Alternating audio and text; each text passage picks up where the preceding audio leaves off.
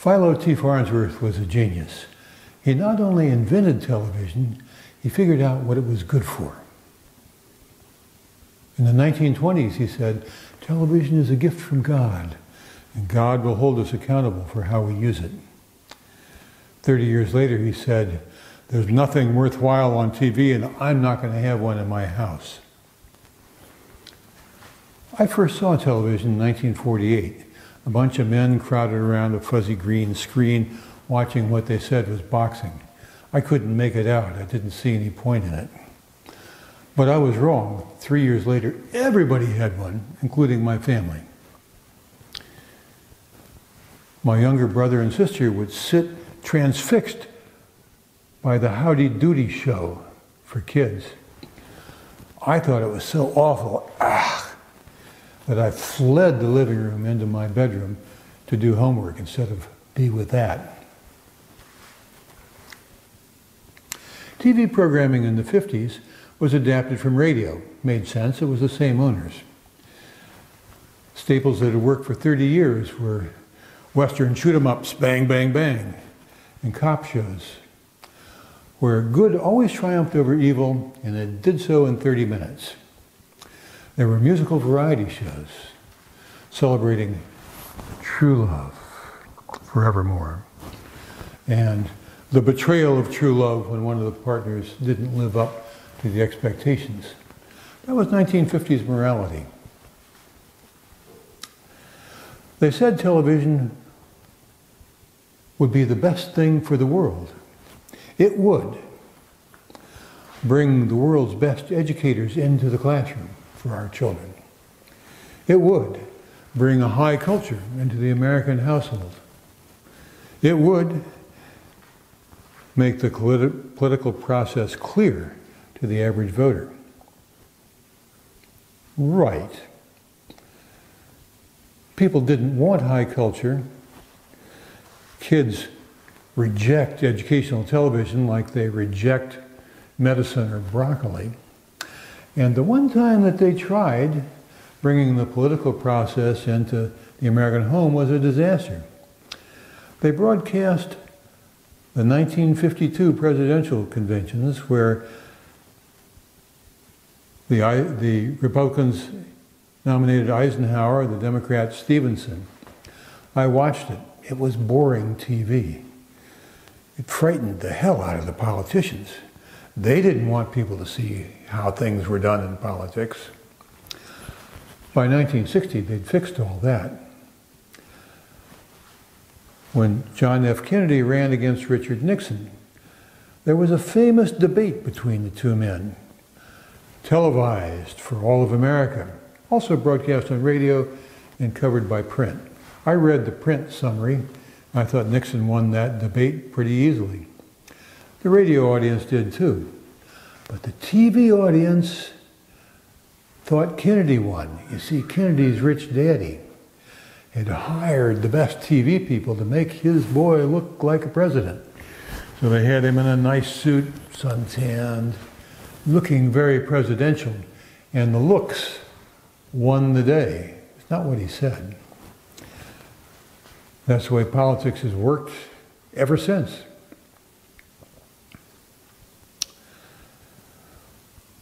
Well, by 1960, the TV owners were filthy rich, and they got a little tired of broadcasting traditional American morality. They decided that they needed to remake their audience to uplift the American people. They took a picture and they said, who is our average viewer?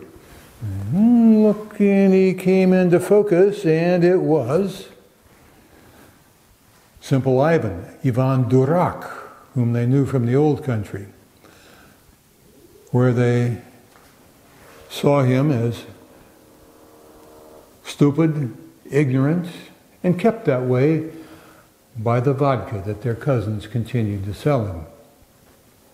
In America, it changed a little bit. Instead of Simple Ivan, it was Simple Homer. Stupid, ignorant, and kept that way by the broadcast news that they fed him. And they set about to try to improve Simple Homer. Through TV, they showed him, "Hey Homer, look at this black guy playing a chief executive who knows how to do things. Isn't he cool? Hey Homer, look at this career woman. She owns her own company. She looks stylish and she's very effective and has the men doing what she wants. Isn't she cool? Hey Homer, look at this immigrant. Came to America, working hard, doing things the American way, and American success. Isn't he cool? Hey Homer, look at this single mom, doing it all by herself, without any husband, and making it work. Isn't she cool? Hey Homer, look at these gay people. Clever and witty. Aren't they just the coolest thing ever? Hey Homer, you know what? Everybody's cool except you. So why don't you move aside a little bit and make room for these cool people? Well, the amazing thing about that message is that it worked. Simple Homer did move aside, did rather graciously give in to all sorts of things to improve the lot of all the cool people.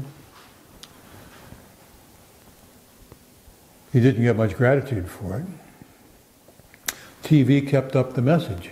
They invented music TV, much more about TV than music, where they thrust interracial sex, they thrust gay people, they thrust gyrations and sex on stage into Homer's face. And if Homer didn't like it, sometimes he didn't, and started to say, but we don't believe in that, they'd say, Homer, you're not cool. They'd say, Homer, you're a racist, sexist, xenophobic, homophobic, bigoted, anti-Semitic, blah, blah, blah, blah, blah. And they would convince all the cool people, who was the rest of their audience, that that was the way it was. Homer pretty much learned to keep his mouth shut. But the people who own TV really don't like Homer. They don't like Simple Ivan. They really want him to go extinct. And they're encouraging him. They portray parenthood as kind of a bad thing, with a shrewish, manipulating wife and clever children always getting their way over poor, stupid dad. So they don't encourage people to have kids. In fact, they actively get in the way. I'll speak to this from personal experience. Whenever I felt a certain urge to reproduce, seemed like the woman in question always had some must-watch TV, from Star Trek to Friends to Sex and the City, ironically. Anyhow, the TV people really don't want us to reproduce. What they want us to do is to go gently to extinction and waste our money on the products they're advertising on our way.